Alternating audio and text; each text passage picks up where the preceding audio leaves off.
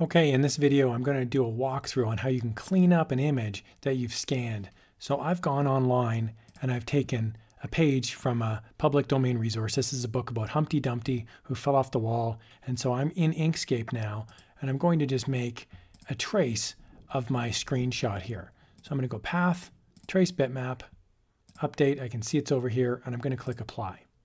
The problem now, I need to clean up this image, because I've got this big black line on the right-hand side. I've got some text at the bottom. So in this video, I'm going to show you 5 ways that you can clean up an image in Inkscape and have it looking crystal clear if you'd like to sell it. Let's go. Okay, if you're new to Inkscape, have no fear. You're exactly where you need to be. Inkscape, if you've never heard of it before, is a vector tool, and you can use it to create vectors, and vectors are infinitely scalable images like this one. And so I'm going to clean up this image. Now I've got menus along the left-hand side, menus along the top, of course. I've got a color path down at the bottom, which is kind of neat. I can actually change the color of my vector. I'm just going to leave it as black for now. And then over on the right, I've got some menu items as well. Okay, so the first technique to clean up an image in Inkscape is simply to select the picture and then go up here to the top left, and you'll see the second line item down. The second menu item says Edit Paths by Node. I'm going to click on that. So the first technique is to simply click on any individual node and then click the Delete key. So I'm going to pick this node right here. You'll notice my picture is pretty wide, and it's because it's picking up this one node right over here. So I'm actually going to zoom in, and you'll see it's actually 3 nodes. And I'm going to select one node, click on it. There we go. And I'm going to click the Delete key. And now you can see, as I scroll in even more, I've got 2 nodes. So now I'm going to click on the other node, click Delete, and the whole thing now disappears. You'll see now as well, my actual size of my picture has decreased. I'm just going to click the Control Z to undo that. And you'll see that when the node's over here, the outside of the picture has a dotted line. When I delete that node, you'll see it actually moves in. The actual image now is smaller. The second method to clean up images in Inkscape is to delete a group of nodes. It's almost the exact same process. I'm going to click on my photograph here, or my picture, and on the top left, I'm going to click the same item, Edit Paths by Node. It's the second item down. Now, I'm going to delete this black line over on the right-hand side. And what I'm going to do is simply drag my mouse down and highlight all the nodes in that black line and click the Delete key. You'll see now the size of the image has been reset, and the black line now is completely gone. The third way to clean up an image is to move the nodes around. And so what I'm going to do for this example is down on the bottom left, you'll see there's some grass. I'm going to zoom in. So we're just worried about this bottom left piece. And what I want to do is simplify this. When I select the Edit Paths by Node option, you'll see there's just a boatload of nodes in there. And if I'm using any sort of cutting machine, it can be a real chore. There's just way too many nodes in there. So I'm just going to highlight a whole bunch of nodes, and I'm going to click the Delete key. That was our second option. So now you'll see we've got this big, swath of black here. And if we don't want that, if I want to get rid of that black, well, how do I do it? Well, that's the third method. What I'm going to do now is I'm going to zoom in, and I'm going to highlight this node right there. And you'll see now there's these long lines. And what I can do with these lines is I can actually move them around. So I'm going to click on the node itself, and then I'm going to click on the actual pivot points inside the node. And we'll see, where's the node on this long piece? Well, it's actually connected here. So you'll see it moves it around because that's the last node, and it's the mathematical formula that's pushing it down here. So I can actually swing these around. So I can bring this right up. I can delete out some more nodes if I want. And I can move this whole thing now into an area that I'm happy with. So I'm going to clean this up by simply deleting nodes and then moving this back. Now it may take some work because these are really stretched out, but that's good. I want a tough example. So I'm actually clicking here because it's tied to this node there.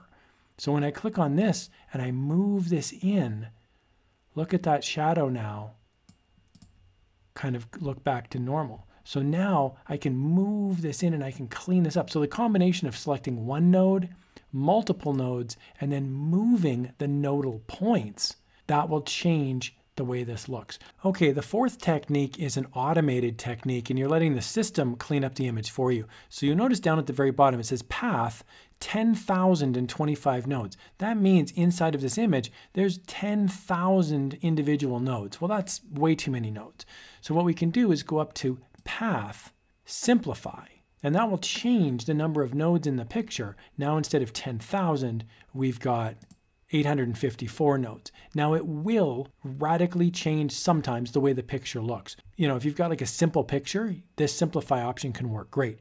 If you have a really complicated picture like what I've got here, the simplify option may not look that good, but it's a tool in your tool belt you can use if you need to. All right, the last tip is when you want to add something to the photo. So once in a while, you may be cropping something out of the photograph, and as a result, you may need to add it back in. You might cut off a piece of their shoe, a bit of the guy's dress, maybe the brick wall. I'm actually going to pick apart here this brick wall.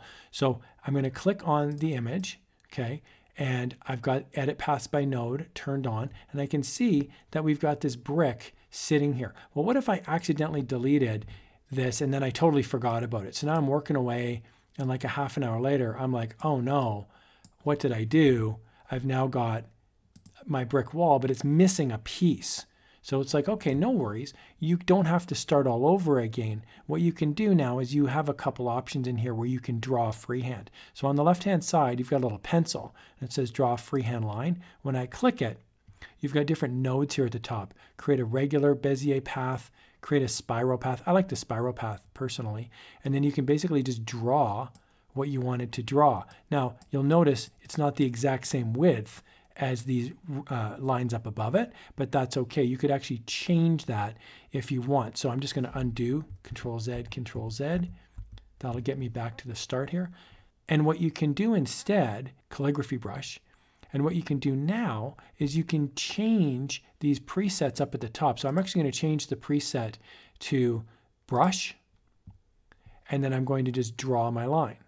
Okay, so I've got 4 different options here. When using the calligraphic brush stroke, I've got really tiny and then progressively larger. And what I've done is I've just simply changed the width. If you're getting really large strokes, it may be because your stroke is on. And when you have your stroke on, it's like an outline. I just turned off my stroke, and that's made my brush strokes much, much smaller. So if you want them really tiny, you change the width down near 0, and you could draw a line. And if you'd like it a bit thicker, change your width up to a larger item, and you'll see now the calligraphic pen will get much larger. Now there's lots of different effects you can use in here as well, but if you just wanted to keep it simple, just use the pencil and you could draw just a regular freehand line with the pencil tool as well. So you could add to that brick. Now I've got a whole bunch of lines all drawn, and I'm going to keep them there just to show you this next effect. When I click on them, I'm clicking on individual lines, and you'll notice they're highlighting in my drawing.